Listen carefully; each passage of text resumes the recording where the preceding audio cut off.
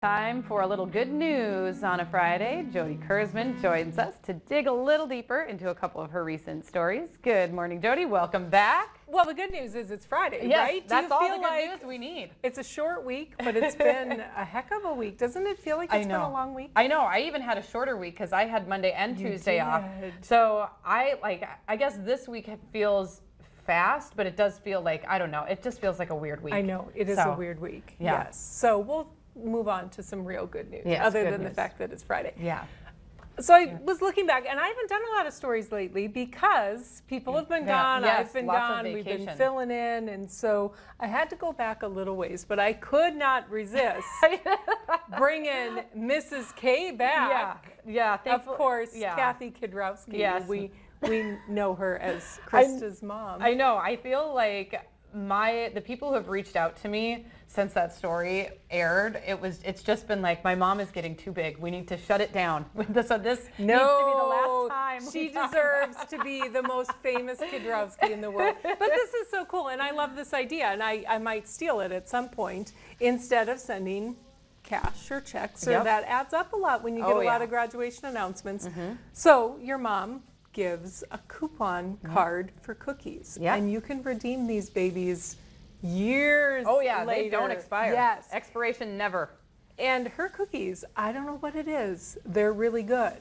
I've had them once, but I will never forget them. She shared one of her secrets with me. I'm not at liberty to say. I have not gotten that right. Yeah. To share that, but the secrets she did share with me cannot be the whole story. So anyways, there's more. There's so more. What I think is cool about this story is kind of proves what we've been saying for a long time, is that people want good news. They want to see the good things. It always is surprising to me when stories get picked up. Yeah. You know, by our Gray family, we're an NBC affiliate, we work with CNN.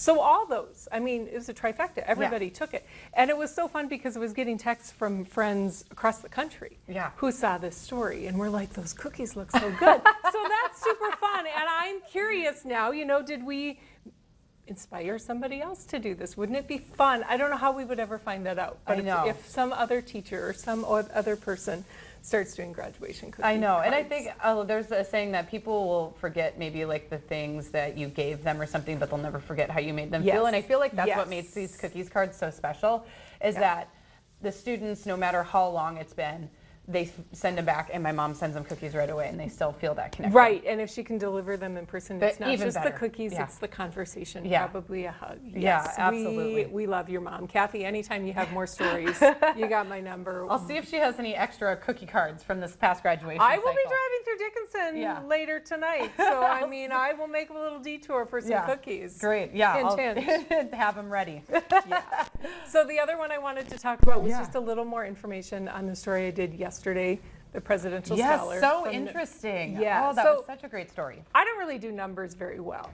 So I wrote these down because I think these are so fascinating. There were 161 students in the whole country, plus Puerto Rico, Washington, D.C., and the Virgin Islands. 161 kids chosen. That's 2 from each state, 15 at large, 20 from the arts scholars, and 20 were career and technical education students, which is what Tegan was. She credits all her FFA stuff to that. So here's some more interesting numbers. This year they estimate that 3.7 million students will graduate high school this year. 5,700 of them qualified for this Presidential Scholar Award, and only 161 were chosen. So I don't know what that percentage is. I don't really know how to figure that out. This is when I text my husband or my son and say, I got a math problem. Do the math here. But it's pretty darn special. I know, and I think like those numbers just make it a little bit more real as to how special this award is and like what this young lady has accomplished and done, and the choices that she's made to make it here. It just makes it so special. Just the nicest kid you'll ever meet. I know, isn't that amazing? I just enjoyed visiting with her so much, and I thought, oh, if my kids can grow up like her, we're going to be okay. So best of luck to her as she heads up to NDSU.